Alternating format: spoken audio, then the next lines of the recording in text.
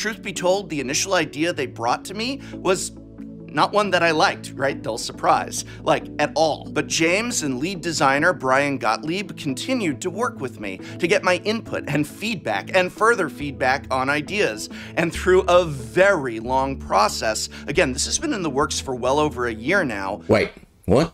A year? It's been in the works for a year. So that must mean, of course, that everything we got in Round the Tables is exactly as promised. Yeah.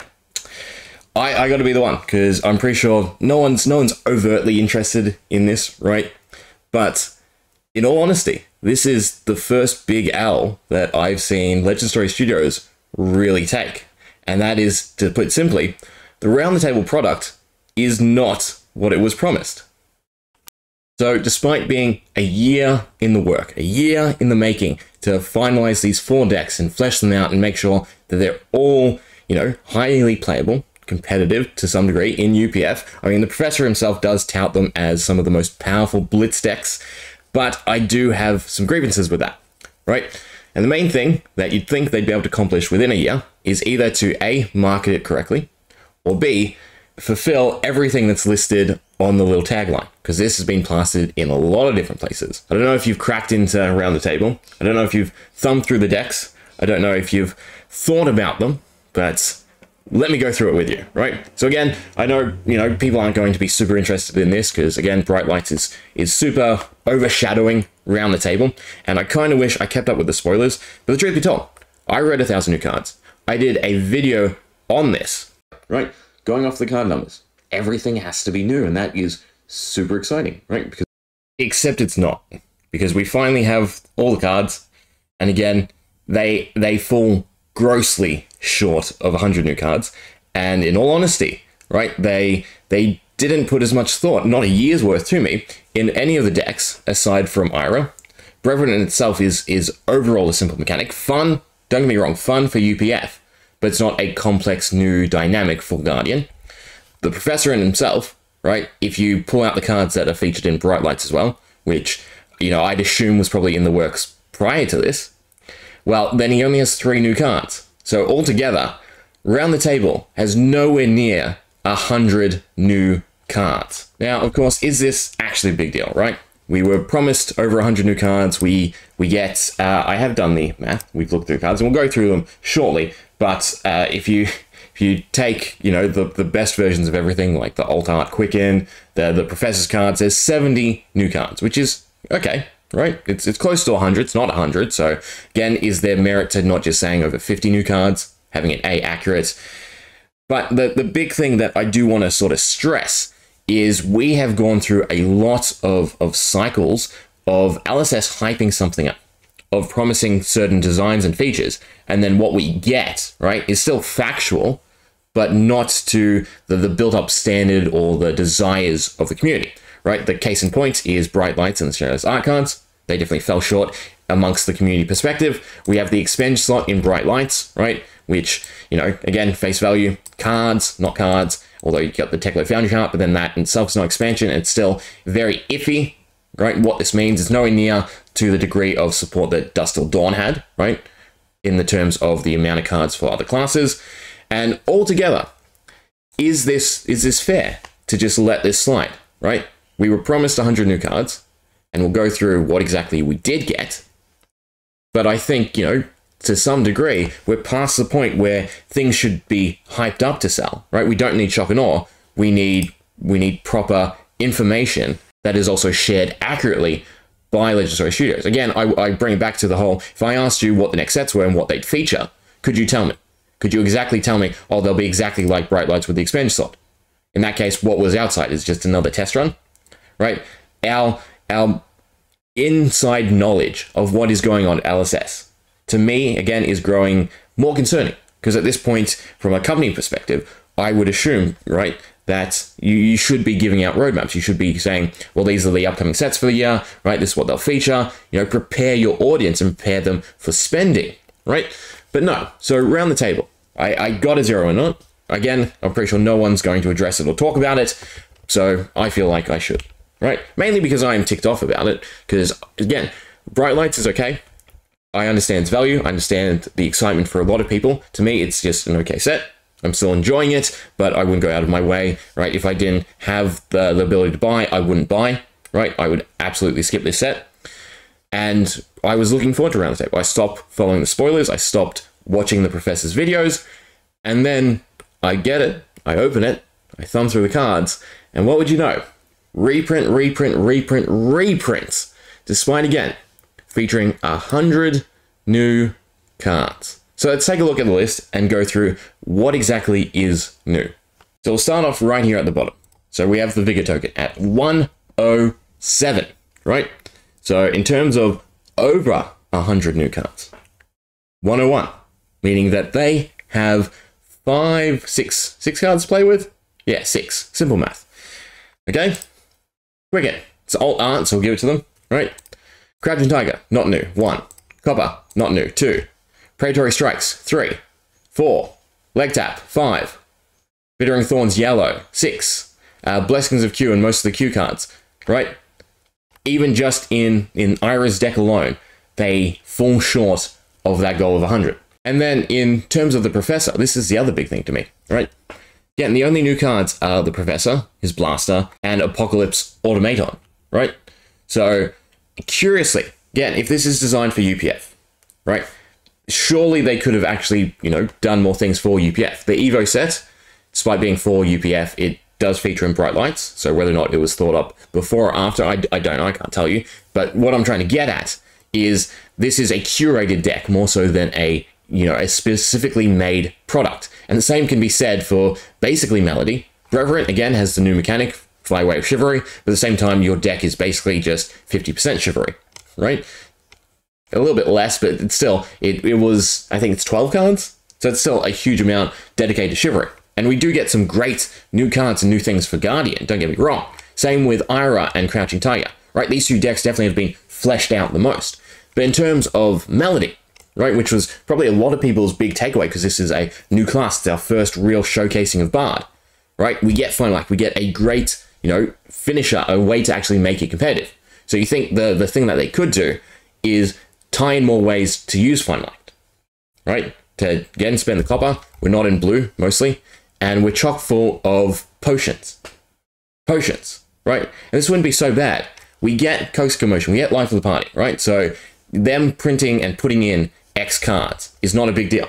So wouldn't it made, significantly more sense to also give cash out with Melody to really go into, trying to build up money and spend it on Final Act rather than what we get, which is definitely not a deck playable outside of UPF. There are so many different avenues that could have easily been explored. You could have had copper pay off into something. You could have had more interactions with everyone around you rather than just play a single song, turn over. Even the block in itself, why make it pay 3 when you could have made it spend the copper that is Melody's whole gimmick, her whole generation is about busking, right?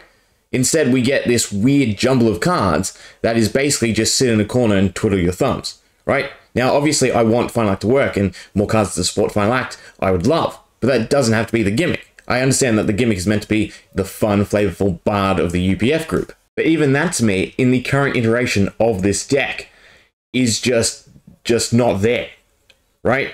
It is not a great deck. It's not to the standard of the other decks in this product. And on the other side of the coin, right, to actually turn into a Blitz deck, there should have been more cards to support Final Act. Outside of the songs, there's 4 actions for Melody. Final Act attack, that's your only attack. Interlude, crowd control, right? They're your defensive options, and then encore. Encore to cycle back what? Only Final Act. 2 cards straight off the top of my head, right? That could have made this work. For UPF, you could have had something that buffs another player. If that player then finishes off someone, you get to find Final Act, right? And pitch something. Or even just find Final Act. You buff them, help them take someone out, and you get Final Act in hand. Or just simply a way to find Final Act and pull it out of your deck. If this is your big payoff, the whole reason you're generating copper, you just have to roll the dice and hope you find it in a 40-card deck. 2 cards in a 40-card deck. Instead, we get a handful of songs, right, that are only advantageous to your opponent. No benefit whatsoever for you outside copper, and copper is not really a benefit, right? Even for Final Act, it is hard. It is not a valid reason to play these outside of UPF. And then a handful of potions, right? This deck is not a Blitz ready deck. It is nowhere near.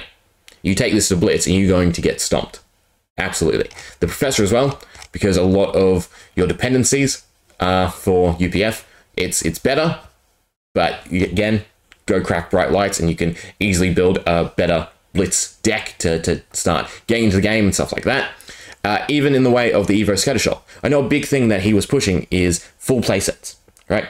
Again, Blitz is not the staple format, so the playset issue in Blitz decks has never been an issue to me, because, you know, if you want, I mean, Singing Steelblade is the big one, but I think most people want that for Class Constructed anyway, so you have to buy 3 regardless. But in terms of making this deck more well-rounded, you could easily cut, you know, one of the copies of the Evo Techloscope, this Evo set, and you could stick in Steel Sentry. Sorry, not Steel Sentry, it's just Sentry. You could stick in the Sentry Evo set, right? And that's already a better, well-rounded deck, because you still have the block payoff, because once you have the script, you can't equip it again.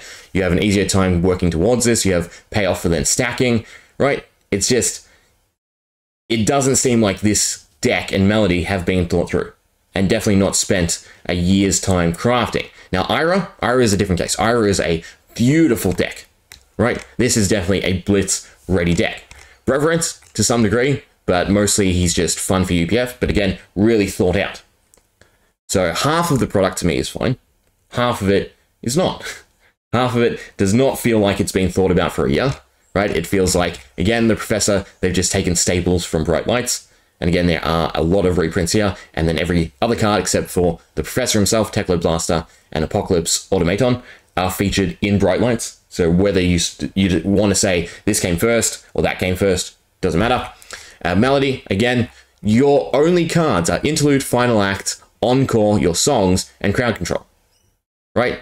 And the songs in itself, having no benefits, no way to chain together, play more, right? They already have an upside to them. So a Go Again is not a big deal on them, or ways to combo them. But what? You do Life of the Party, and if you're lucky, you get Go Again. You do Coax Commotion, doesn't have Go Again. You can create the Quicken token, but that doesn't pay off till the next go, and Quicken doesn't actually trigger off the songs, right? It triggers off of attacks or swinging with your weapon, which destroys your weapon, right? This deck does not mesh well together. It's a fun time to sit in a corner and just, you know, play out different things, try and stack potions, and just be ignored by everyone else in UPF to then try and go for your final act. But this deck could have significantly been better, right? Especially if they were going to stick in all these reprints, if they just tuned it right? If they tuned it around final act, if they gave thought to the big finisher. Because in Ira, the big finisher is the great new card, Salt the Wounds, right? So you go a bunch of Crouching Tigers into Salt the Wounds. Brethren is obviously stacking up your tokens and then going for some heavy hits with the new tower effect, which is great, right?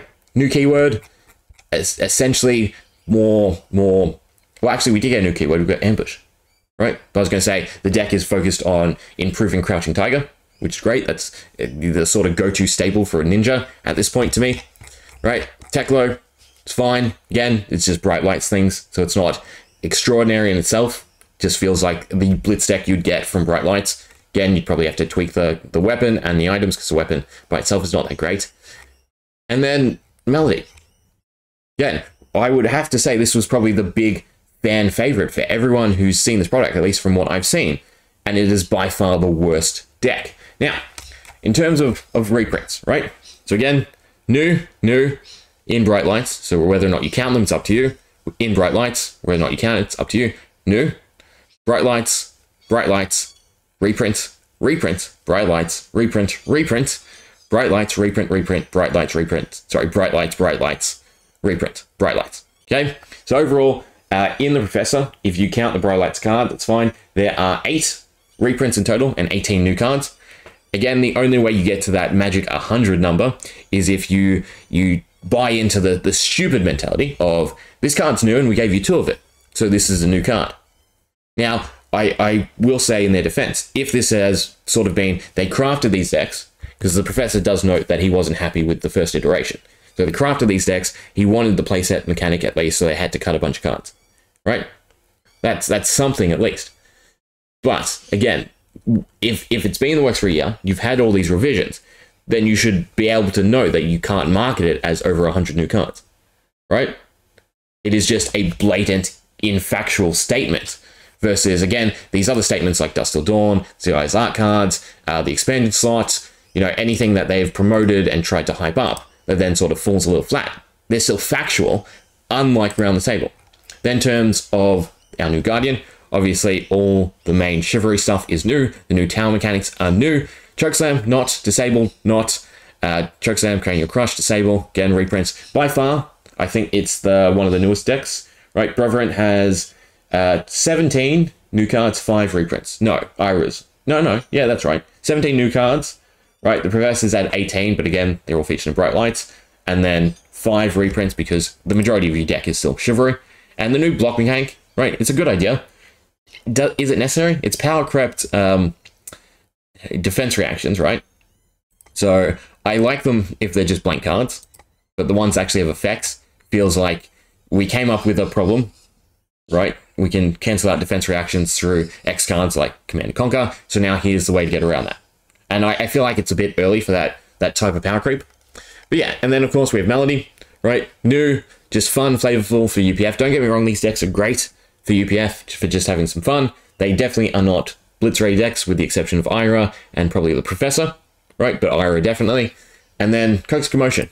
It's fun things, right? Fun for UPF. Doesn't do anything for the Melody deck. So, yeah. Then we have Live of the Party, same thing. Goes with Crazy Brew, but then, you know, it doesn't really do things for Melody.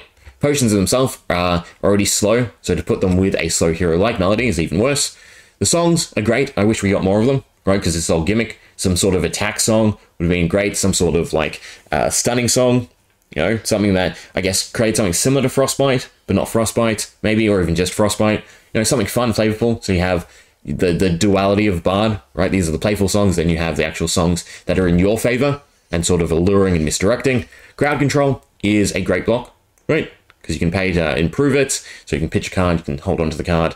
The plus to opposing heroes, again, so much of this is centered around UPF, except for the new cards that Ira got, right? Again, Ira feels like a fully fledged new Blitz deck, and everything else feels like, well, we need to squeeze in UPF, so how can we do that while still making goal? Reverence, right? Obviously done well. Professor, I'm still going to gripe that, again, it's just completely overlapped with Bright Lights, and then Melody. Sigil of Solace, I get its input again. Slow. I mean, if there was, you know, what else would be cool? So we have ways to generate copper worth of damage. If there's ways to heal your, or if anyone gained life and you get something, right? Those sort of dualities where you really are towing the line of giving your opponent a huge benefit to then get some sort of payoff. Because the payoff of copper is not great, right? Even the final act that the Professor shows off, I think he did for 18, which is not going to be enough. In UPF, maybe, but can be easily shut down. So, yeah, Melody feels not thought out enough, right? You have defensive, but at the same time, your whole point is to just act like a ghost and not be hit, right? Even if crowd control was something to get benefit from protecting someone else, sort of like Brethren, that would have been a cool interaction. And of course, potions, which are the big final number of cards, 5 of them, right? So overall, Melody gets 20 new cards, mainly because of the equipment. So that, while that is fantastic, right, again, it is the same old stuff. I would have liked to have seen a lot more going on. But, oh well. All right, and then, of course, we have Ira. So Ira is obviously not new. Edge of Autumn's not new. Every bit of equipment is great, right? Love the design. Again, this is by far the most blitz-ready deck. Ira's got to be the most impactful deck from this. Tearing Shuko is obviously not new. Bittering Thorns Red is new, but then Bittering Thorns Yellow is not, right? Flying Kick is not. What else do we have? Leg Tap is not. The Pouncing Key, sorry, I keep mispronouncing it. Key Unbound and Blessing of Key are not new, and then Predatory Strikes are not new. So overall, Ira has 12 new cards and 14 reprints. So just to sum it up again, Professor, if you count the Bright Light cards, is 18 new, 8 reprints. Reverence, 17 new, 5 reprints. Melody, 20 new, 8 reprints. Ira, 12 new, 14 reprints. Tokens, 3 new, if you count the Quicken Alt Art, and then 2 reprints. So overall, there are 70 new cards, right? Which is still good. Again, more interconnective play, similar to Ira for all the decks would have been fantastic, especially if it's been in the works for a year. And then there's 37 reprints. So shy of that 100, unless of course you double it, you buy into the whole, it's new, we gave you 2, so now it's doubled, right? In which case you get 140, sure, that's over 100. But in actuality, right, there was nothing wrong with just saying featuring over 50 new cards. This is the statement you're going to lead with, and you're going to, plaster all over the place, right? And you're not going to spoil much, and you're just going to allow the community to speculate and hype this up over this idea, then you need to follow through on it. And same with everything else. If you're going to allow the community to hype and speculate, right, the payoff has to be close to it. And to me, this is not close, and it is the first misstep for me by Legend Story Studios. And it is a shame that it is going to really go under the radar, because this product is just sort of a novelty product to a lot of people, right? But yeah, do you think it's acceptable? Do you think I'm just being a dick and nitpicking, right? Or do you think that if we're promised a feature, we should get that feature? Anyway, hope you enjoyed. See ya.